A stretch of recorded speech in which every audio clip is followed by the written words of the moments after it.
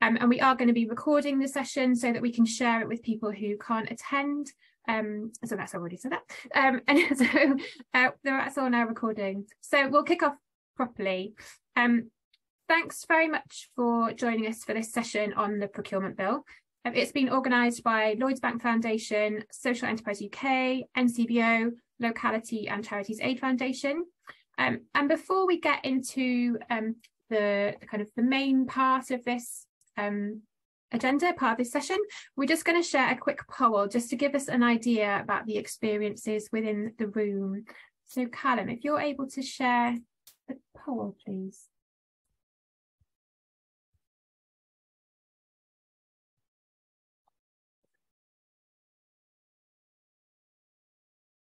So we're just asking whether you have faced challenges when it comes to commissioning and procurement processes. Simple yes or no answer. Hopefully quite easy.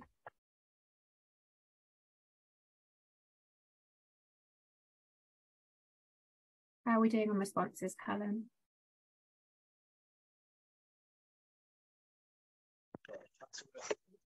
Yep, I think that's about everyone now. Brilliant. Can you share the results, please?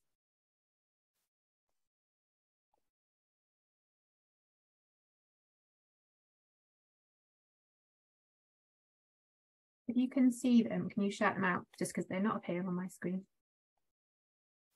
Yes, they've come up. So about 93% of the room have said yes, 4% no, and 4% not sure. Brilliant. Thanks very much for bearing with us on that one. Really helpful to get a sense of where everyone is at. Clearly a lot of you have faced challenges, and it's these types of challenges that we're really hopeful that some of the new procurement rules could go some way to help to address.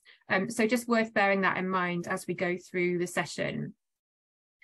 So a little bit about why we're here, why we want to talk about the Procurement Bill with you. We've been working together, so the organisations that I mentioned and others, to try and influence the new procurement rules because we know it matters to charities. For years, we've heard from charities about the challenges you face when it comes to commissioning. Often this is a result of processes which can make it difficult for charities to access funding to deliver public services. Now, the new Procurement Bill is going to set the framework for how procurement works for all goods and services outside of the NHS. So we're really keen to make sure that that framework addresses some of the challenges that you've obviously been facing. It is worth saying that this session and the procurement rules are focused on the process. They're on how services and goods are procured. It won't impact the total amount of funding that is available for services, which we know is a massive problem, and we're working with others to try and address that too. But this session and the Procurement Bill is very much focused on the forthcoming rules for procurement, where they're at and how you can help to influence them. So we are going to be sharing the slides from this session afterwards as well, so don't worry about writing it all down if you just want to listen and take it in. So during the session, we'll be hearing from Andrew from Social Enterprise UK, who's going to provide an overview of the Procurement Bill, what it is and what's happened to it so far. We'll also be hearing from Chikondi from Angelou Centre in the northeast of England, who will talk about it from a charity perspective, why she's keen to influence the bill and speak to her MP about it. We'll be hearing from Sam from NCVO, who's going to outline where we think the bill could be strengthened. And then finally, we're going to talk about how you might be able to help make this happen, so how you can try and help make it better. So I will, without further ado, pass over to Andrew to talk about the bill so far. Thanks very much. And my name is Andrew O'Brien. I'm Director for External Affairs at Social Enterprise UK. The Procurement Bill hasn't just emerged out of nowhere. It's been part of an ongoing piece of work that's been taking place since Brexit, and the UK is trying to create its own national framework for procurement. It started off with a green paper a few years ago, and that was under a very different government with different priorities. To be honest, the bill doesn't bear a huge amount of relationship with the green paper that emerged, and it was much stronger on issues around social value, around transparency, and around accountability.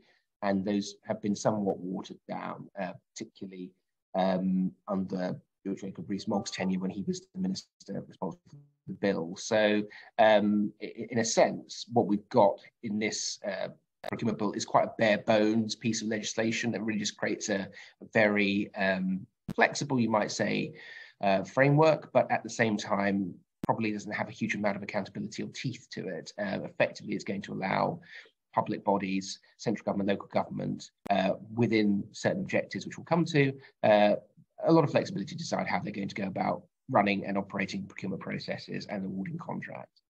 So anyway, the bill was published last year. It started in the House of Lords, which again is an unusual way of doing things. This bill has had quite an unusual passage. There's been a huge number of amendments to it.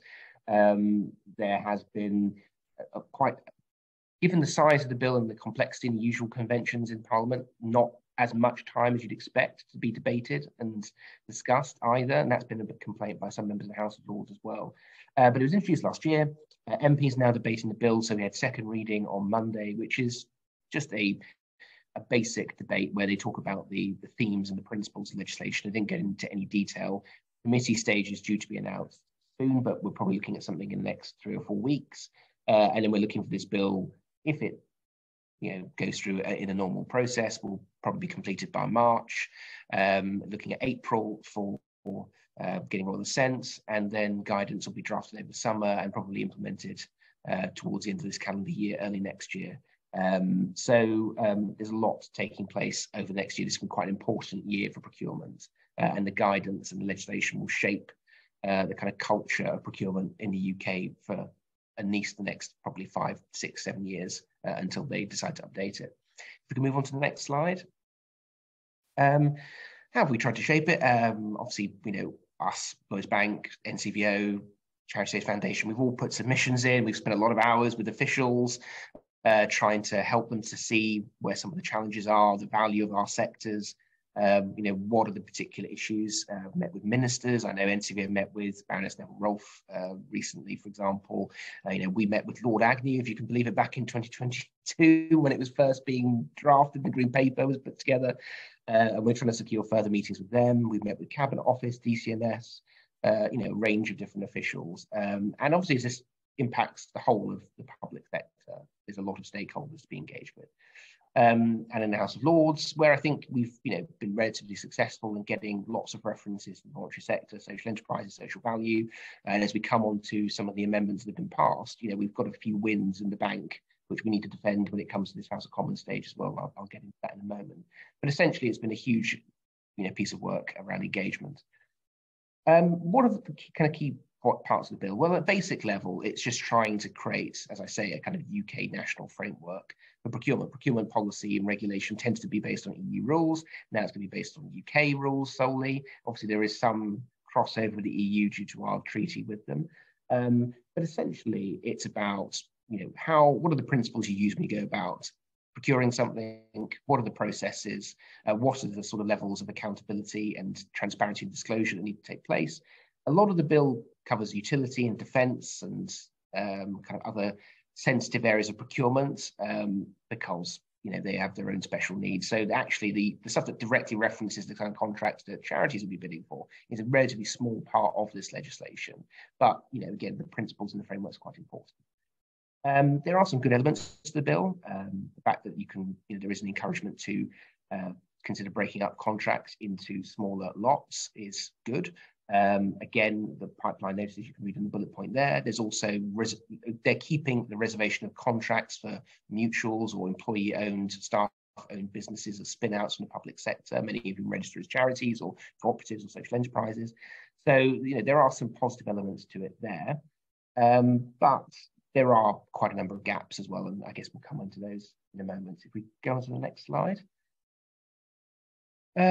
So yes, this is probably one of the areas where this kind of gives you a flavour, I suppose, of some of the trickiness of engaging with government when it comes to policy of this kind. On the one hand, we do have something quite positive here, that like type contracts are included in this legislation, which wasn't necessarily a given.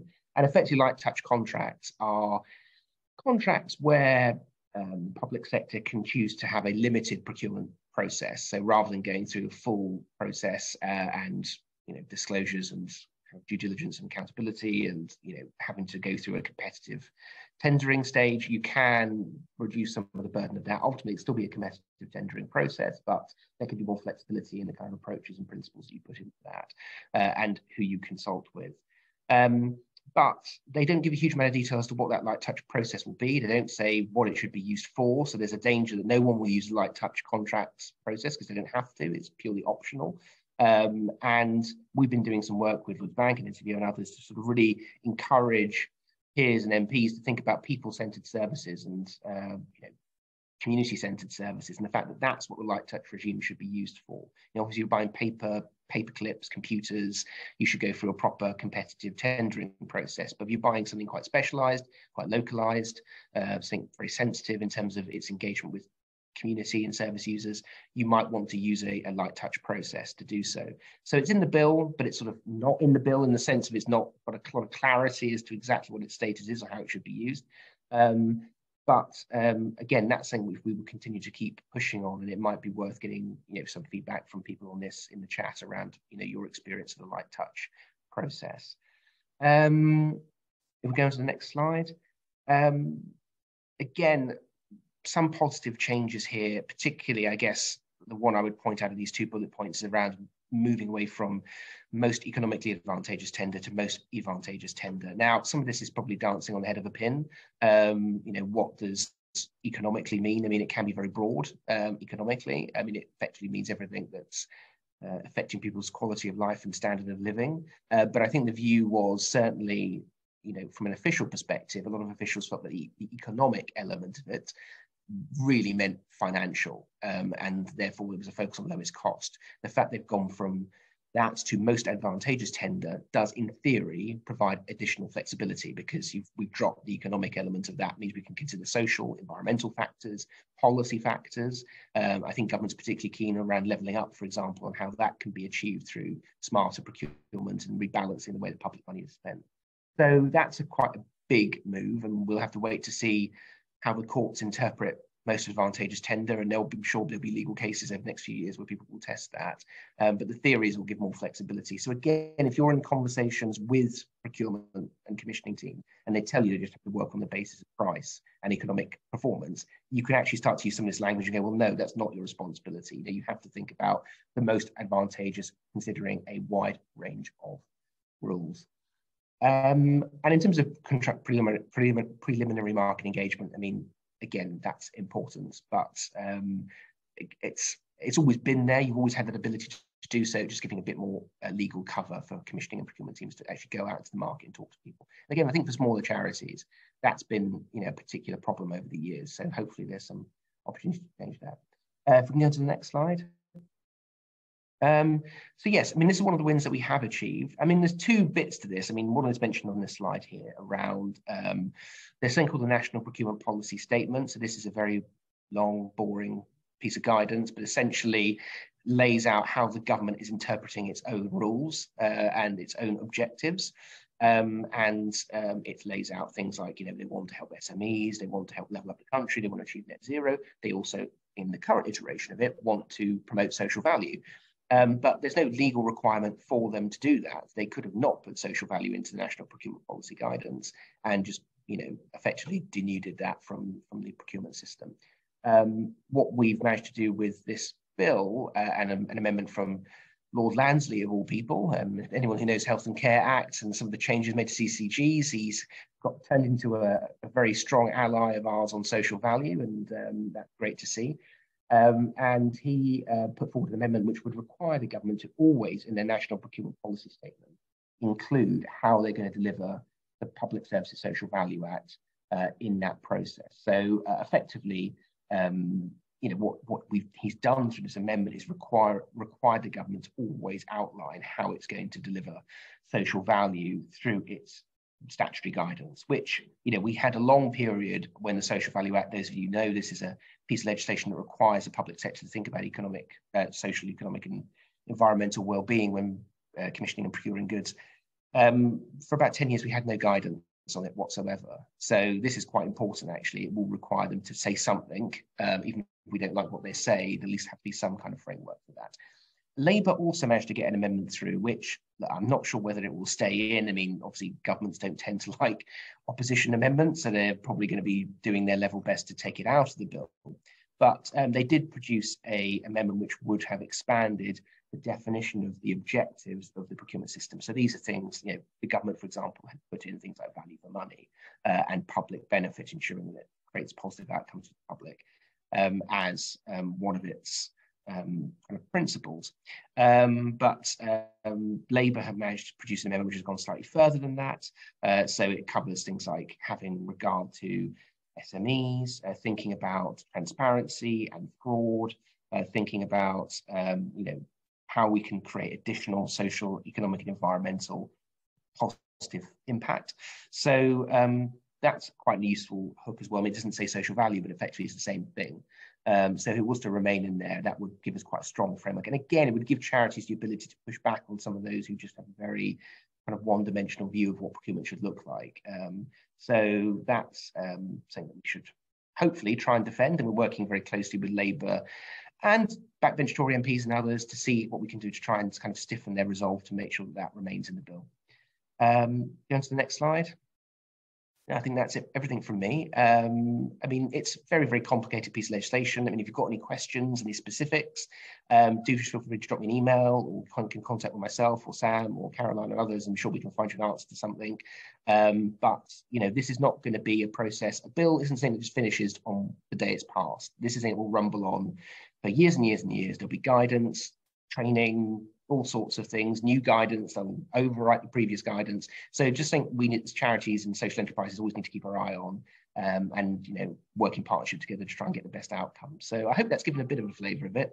I appreciate some of that requires a little bit of expert knowledge in terms of the procurement regime looked like previously and so on, but hopefully that's given you a bit of a flavour of where we currently are and state of play.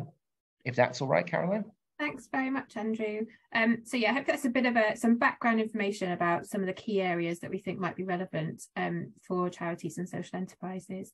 I'm now delighted that Chikondi, who is Executive Director at the Angelou Centre in the North East, is able to join us. If you'd like to come off mute, Chikondi, to talk through this from the perspective of Angelou Centre in terms of why this matters to them and why they want to get involved. So over to you, Chikondi. Thank you very much, Caroline. I just will be talking about the impacts that it will have on our small charities. And my aim is to encourage all of us to be able to engage with our local MPs at the end of what I'm going to be saying. So the Angelou Centre is a specialist Black-led feminist not-for-profit organization. It aims to advance rights, human rights and equality for the disadvantaged communities, but mostly we're looking at empowerment of women and their independence and providing advocacy, information and advice and guidance for as well as training and social recreation activities for everyone that we work with.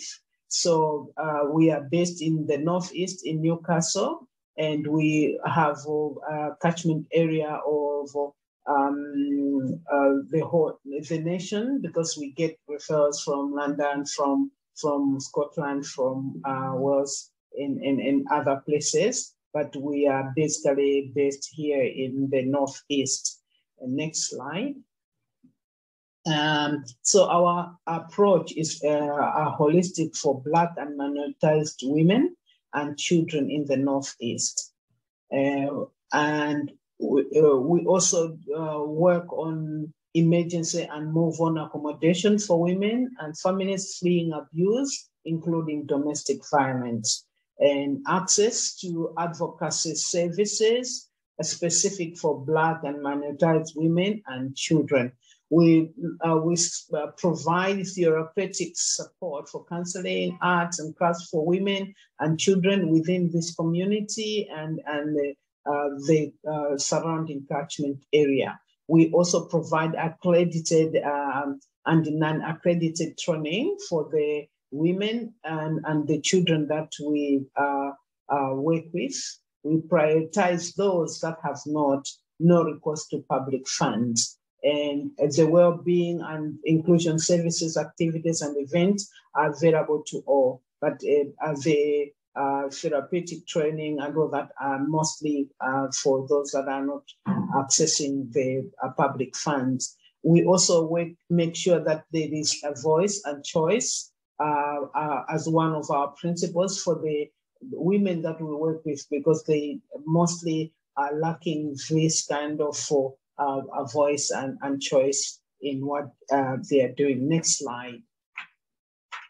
Now, our experience of commissioning as a small charity, I think what Andrew has brought out in terms of the procurement bill is very clear that we do have issues around these documents being thick, big, and very, very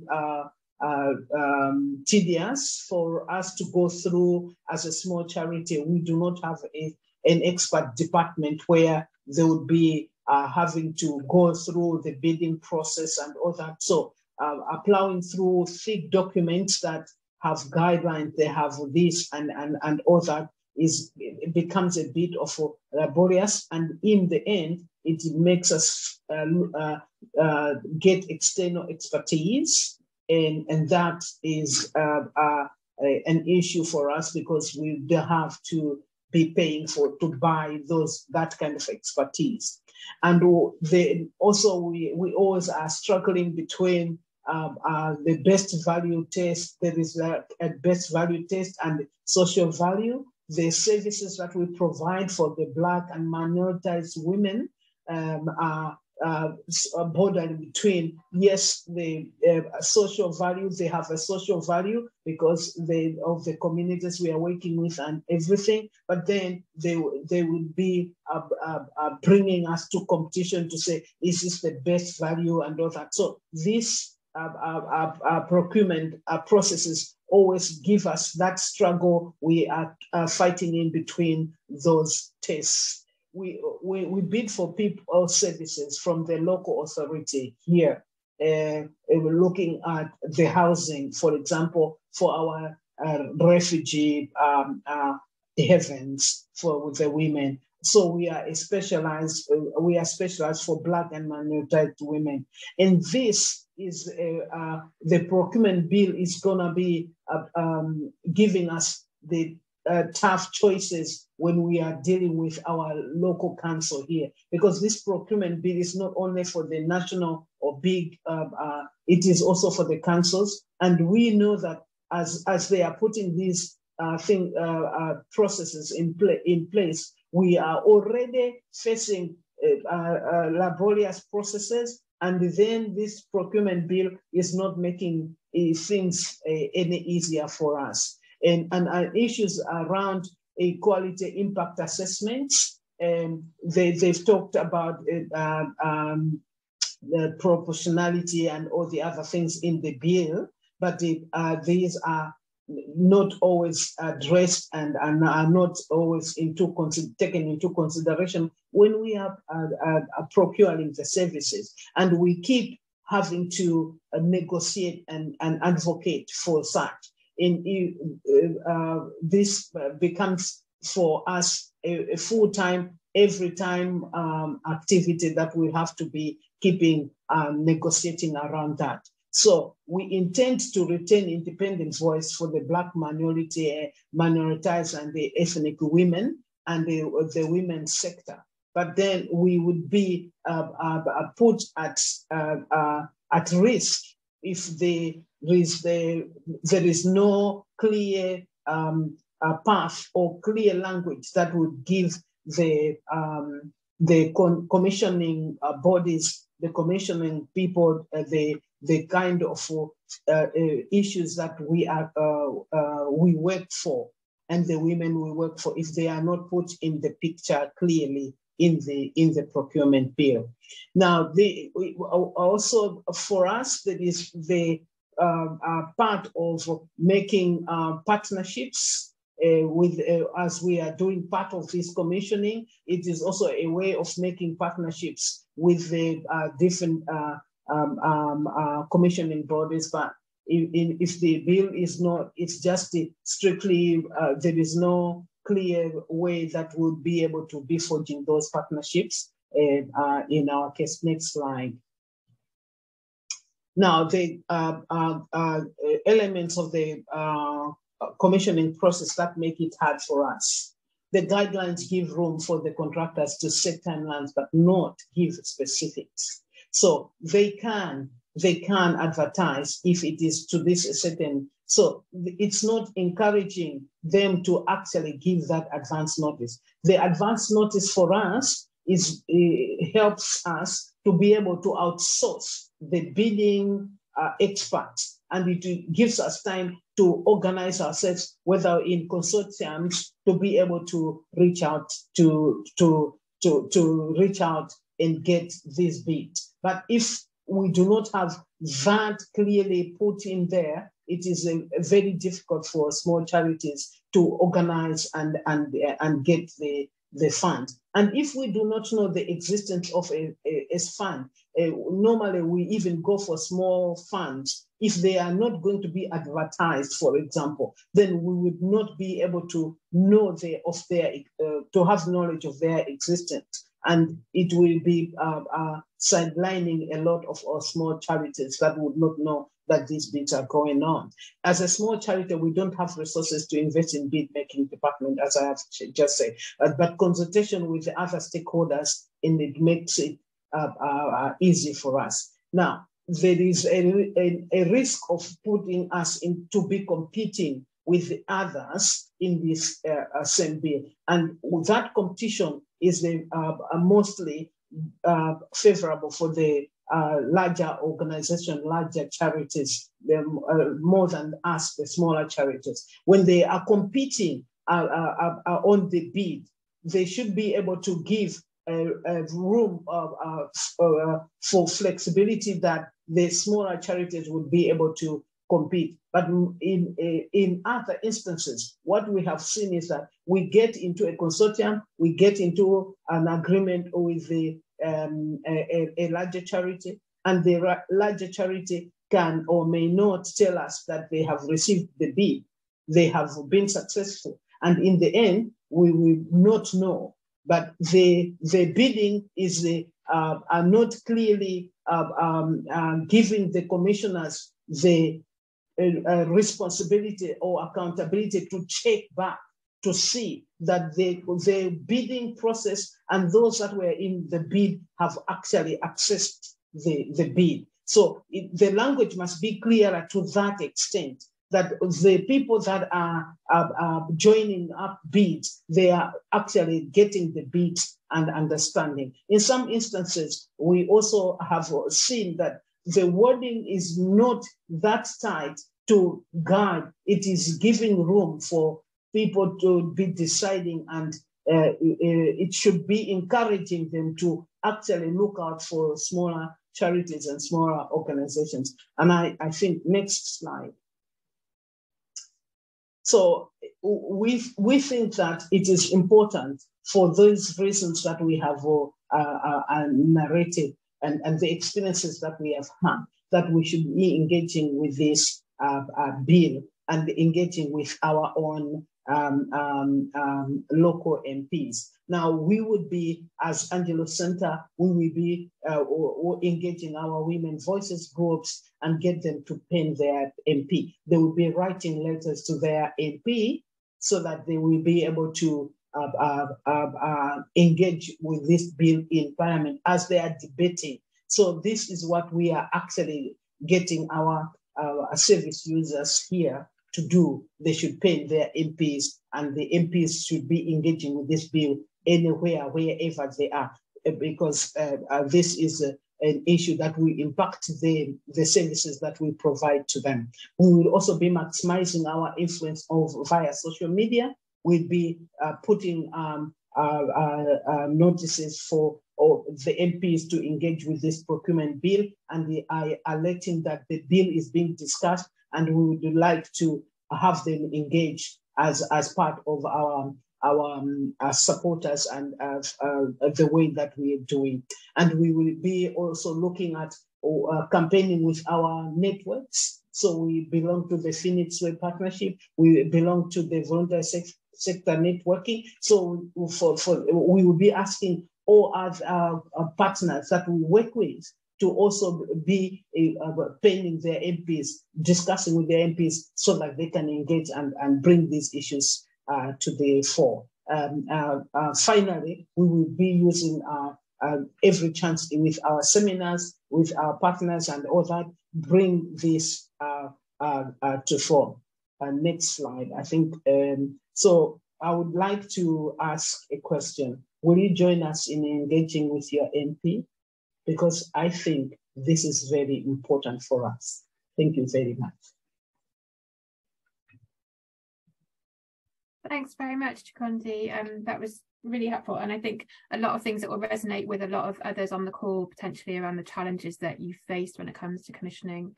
I'm now going to hand over to Sam from NCVO, who's going to talk through how we think the bill could be strengthened to overcome some of those challenges.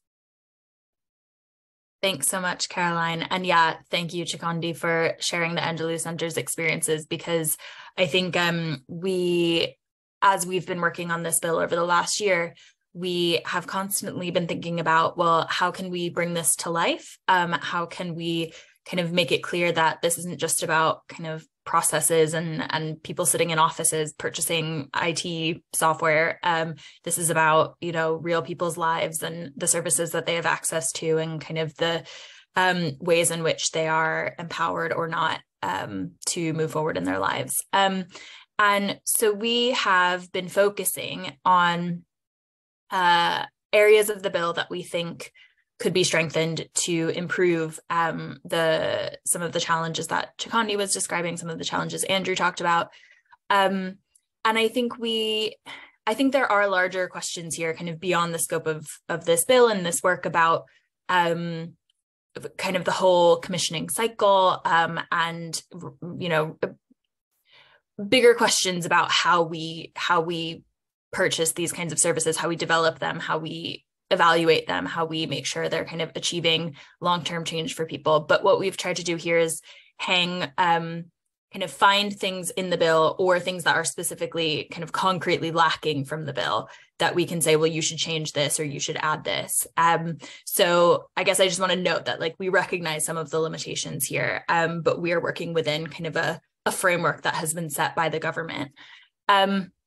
So we've got a lot of different areas that we pulled out as needing improvement in the bill. And the very first of those is, as Andrew said, this issue with light touch contracts. And under previous or kind of current regulations, because the bill is obviously not law yet, light touch contracts can be used for services for people. And in the bill, that is kind of thrown wide open to anything that a contracting authority deems appropriate for a light touch contract. And as Andrew said, the worry is either that just won't get used at all, or it will get used for things that it's not right for. And one of the ways that we've been trying to emphasize to government that they really need to make clear, the ways in which this can and should be used is by focusing on proportionality and proportionate processes, and not kind of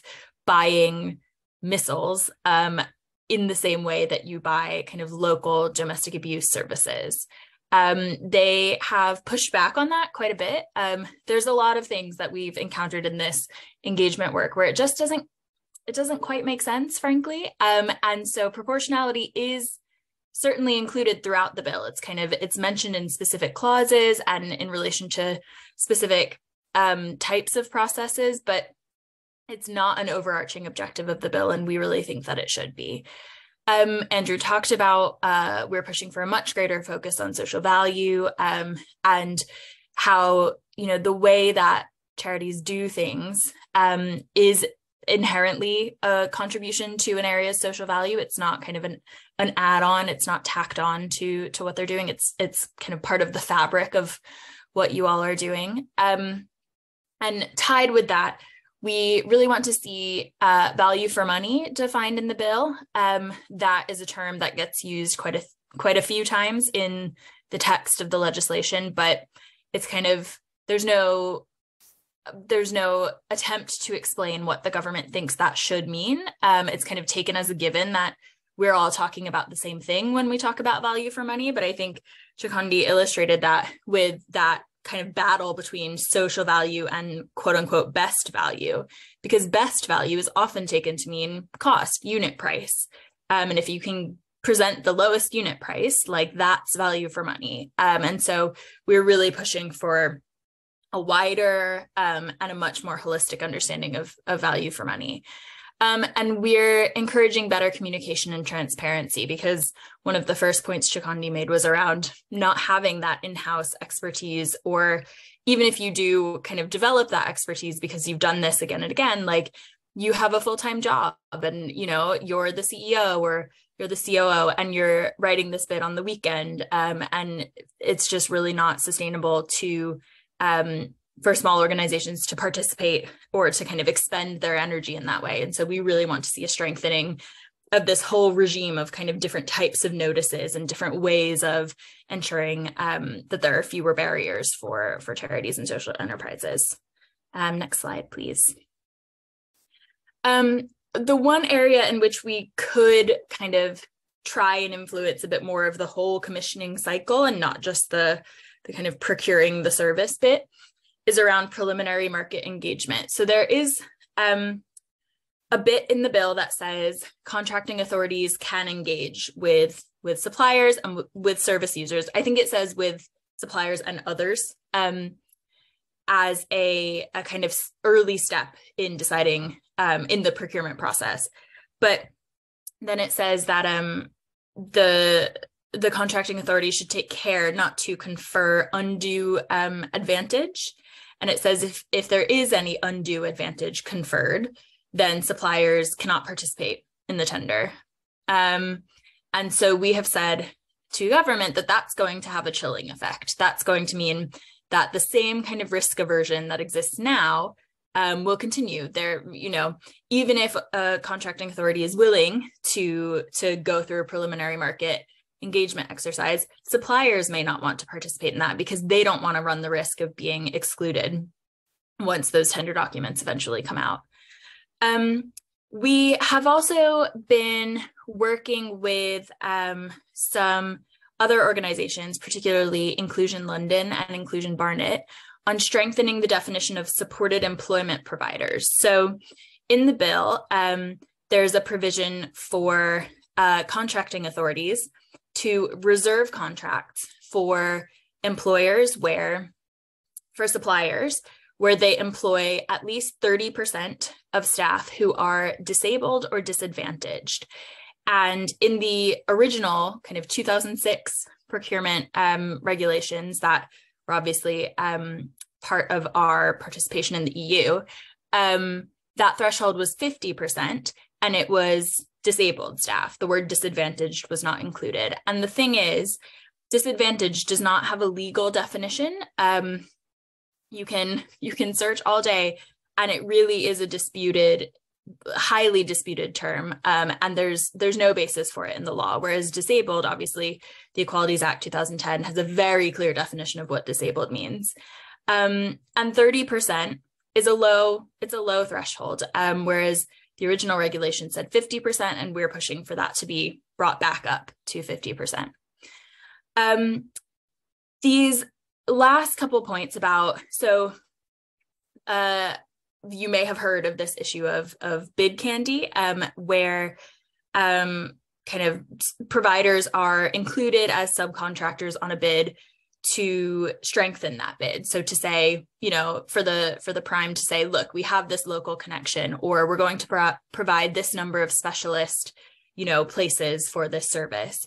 But then that smaller provider never sees the referrals, or, you know, doesn't even know that they've been included in that bid. And at the moment, there's really nothing in the procurement bill to head that off.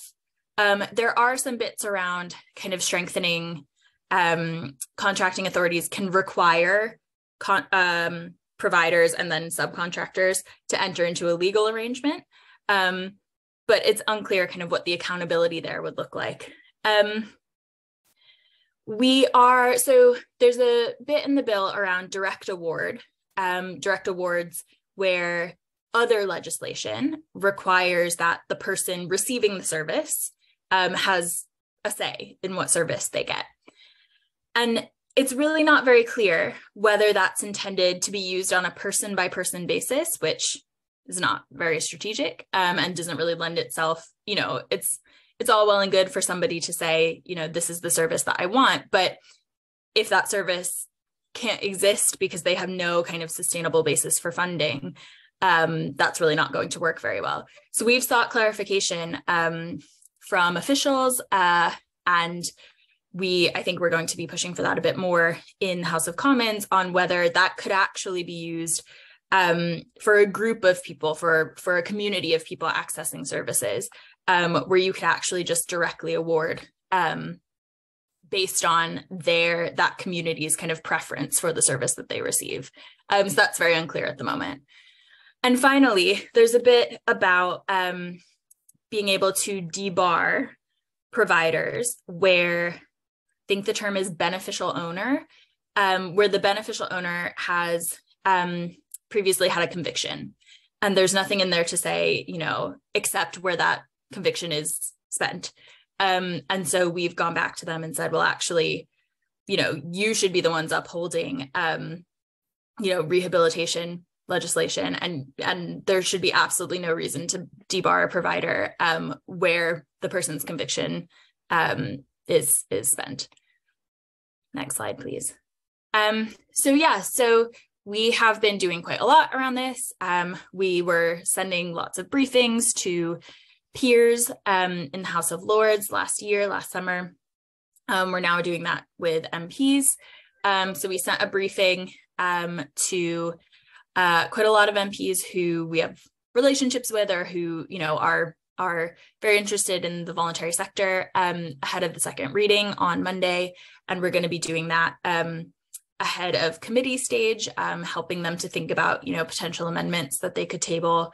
And as Andrew mentioned, we're still speaking to officials, talking to the people who are going to be drafting secondary legislation, drafting the statutory guidance, and putting in place all of the training that procurement and commissioning people are going to be getting ahead of the implementation of this bill. So yeah, we've covered some of this. We've really covered all of this actually. So we're expecting committee stage to start in the next few weeks. It's always a little hard to say, but we're going to be engaging with MPs ahead of that to make sure they're thinking about these issues. Next slide, please. So is this where I pass back to you, Caroline? It is. Thanks very Perfect. much. So hopefully you've got a sense now of what's in the bill and also how it could be made better. And we wanted to spend the last part of this session speaking to you about how you could help to make it better. So we're really keen for charities to get in touch with your MPs about the bill, because you're really well placed to demonstrate why it's so important. We know that when you hear the word procurement, it can sound quite dull, it can sound quite technical, but it impacts on what services are available to all of us locally. And you're really well placed to kind of make that case and demonstrate why it's so important. So the first stage in thinking about how you can get involved and how you can help is actually thinking through effectively the case for support. So how can you try and humanise this issue and make procurement feel relatable and important and impacting on local people? So before you're kind of getting in contact with your MP, you might want to think about what you want to tell them. So what can you tell them about your service, who you're supporting? How does the work that you're doing help individual people? How does it help the community? How might it help the local economy? But then also a little bit like Chikondi was doing earlier, talking about the challenges that you face when it comes to commissioning and procurement. What are the process challenges that make it really hard for you to be able to access the funding that you need from statutory providers, so from statutory agencies, in order to deliver those public services? And then as the kind of almost the most important part is actually what's the impact of that? When it goes wrong, when those processes mean that you really struggle to be able to access that funding to deliver those services, what does it mean for the types of services that are delivered locally? What does it mean for the people that you're working with? And what does it mean, for example, for your local economy? So when you've kind of thought about that, you obviously need to get in contact with your MP. There are many ways that you can do this. You could write them a letter, you could write them an email, you could attend one of their constituency surgeries, you could invite them to visit your charity so they can see the difference that you make in the community. And when you're contacting them, you really want to try and think about how can you make them care about this issue. There are so many things that people will be contacting their MPs about on a day-to-day basis. How can you demonstrate that this is really important, that this is really going to make a difference to people in their constituencies and ultimately the people that they want to vote for them? So actually, how can you make it feel like this is going to make a real difference to local people? And then you want to talk to them as well about what you want them to do. So that might be about putting forward amendments about where you think the bill could be strengthened. It could be encouraging them to contribute to debates, making sure that they vote on things in a way that is actually helpful. And don't worry if you kind of don't feel confident about the specifics about what wording should I suggest. If you are contacting your MPs and they want to pick this up, then you can always get in touch with us or NCVO, and we're more than happy to speak to those MPs and provide wording and kind of directions about what they might be able to do. I think, but the most important first step is trying to get that buy-in. How can we get that appetite from MPs that they really want to contribute to this and it's an issue that they really care about and think is important? And to help with that, we are going to be sending round a briefing after this session along with the slides, and it includes some background information like an overview of the bill similar to what we've gone through today. It also includes a sample briefing that you can share directly with your MP if you want to, that has more information about what the issues are with the bill, what are the challenges with that, and how could it be made better. And there's also a template letter that you can use for contacting your MP if you want to use that as well. But I think the key thing in doing this is personalising it. So there's lots of work that we and the others on this call have done to try and contact MPs, to work with MPs to try and officials to make this stronger. But actually, you've got much more chance of getting through because you can make those local connections. So the more that you can draw on those local connections and show the difference it makes to your local community, the better. Similarly, the information that we send out will contain information about lots of ways that the procurement bill could be improved. You don't need to include all of them. You can just share the areas that you think are most important or the areas that relate most to your experience. And we're going to talk through an example to try and bring that to life a little bit. So I've just created a made-up example just to think through how you can translate a charity's experience to what you might want to talk to your MP about. So in this case, it's a small charity that has provided holistic support to people facing homelessness locally for 15 years. They recently lost their contract for homelessness support to a national organisation that has no track record of homelessness support in the area.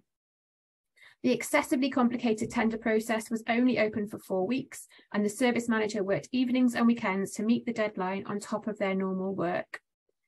The charity could demonstrate a track record of delivering high-quality services that engage local volunteers and work closely with a range of other local services to bring those accessing support together with other community groups.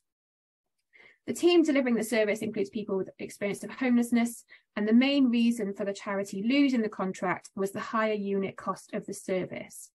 So in this case, the impact of the charity losing that service, primarily because of the way that the commissioning and procurement process was run, was that clients didn't want to access support from the new provider. It wasn't known locally, it wasn't trusted. For those people that did still access support, they were no longer connected into the local community groups like they were in the previous service. And it led to people that were accessing the service being increasingly isolated, and you lost that whole community cohesion kind of element that was part of the previous deliverer. And because it was a national organisation, there was also reduced use of local supply chains. So the money that was invested in the service, not all of it was being reinvested in the local area. For example, because the national organisation had supply chains that they used nationally, they had management that was kind of outside of the area. So there were a range of kind of impacts both on individuals, but also on the community and the local economy. So in this example, the charity might want to explain their situation to the MP, and also pick out bits of the procurement bill that really relate to their experience. So for example, they might want to ask the MP to really call for increased focus on social value, and as part of that as well, improving understanding of value for money and most advantageous tender. Because as Sam mentioned, the danger with those not being really defined in the legislation is that it will fall back onto these considerations of what is the lowest unit cost. So we really want the government to be giving more direction to say, actually, you should be including these wider considerations when you're deciding who is going to get the money.